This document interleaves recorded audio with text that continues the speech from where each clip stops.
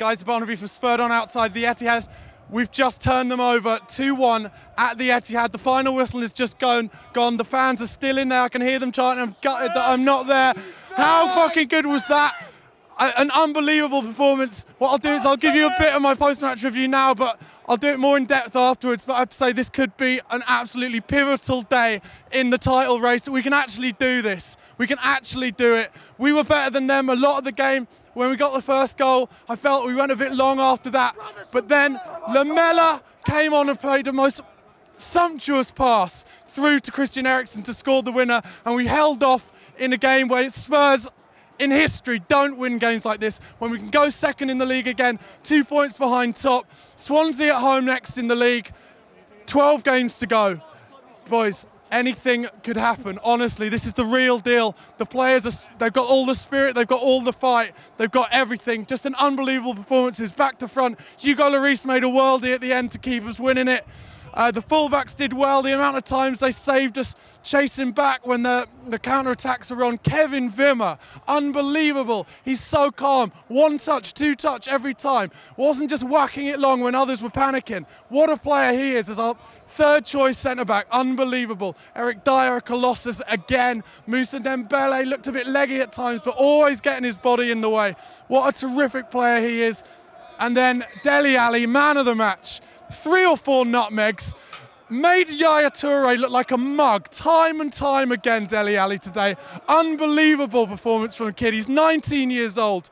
If he doesn't start in the Euros for England, there's no point living, as far as I'm concerned. Anyway, let's grab some fans, do some interviews, and I'll do some more post-match later on. Come on, you Spurs. Hi guys, it's just going to be the second part of my match review from the Etihad where we won 2-1 against City. I did the first part just after the full-time whistle had gone. Honestly, I'm borderline emotional about this. Just a huge day to be a Spurs fan. The kind of games we expect almost to pluck defeat out from the jaws of victory. It felt a bit like that again. We'd gone 1-0 up and we would keep it for the first 60 minutes. We kept the ball so well. The defenders dropped off, passed it around, and then we went 1-0 up and there was a bit of panic. I'm not going to give any negativity because we won the game. It was fantastic. But that showed a little bit of a lack of experience and leadership, but that makes sense. Of course it does. You know, average age of 24, youngest team in the league. Most importantly, we've come here, we've beaten them. They were champions a couple of seasons ago. They've spent 250 odd million quid more than us in the last few years. They're a team full of stars on 200 grand a week, and we've turned them over with a young, hungry team. An unbelievable time to be a Spurs fan and a Spurs player. Give props out again to players. Thought Harry Kane worked so hard.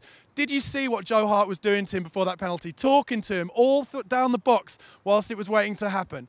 Harry Kane, composure, calmness personified, straight down the middle. Pressure situation. You don't think it was going through his head that everyone's talking about Spurs being title challengers, and he just puts it down the middle. And then Christian Eriksen for the winner. Fantastic. Just an unbelievable performance.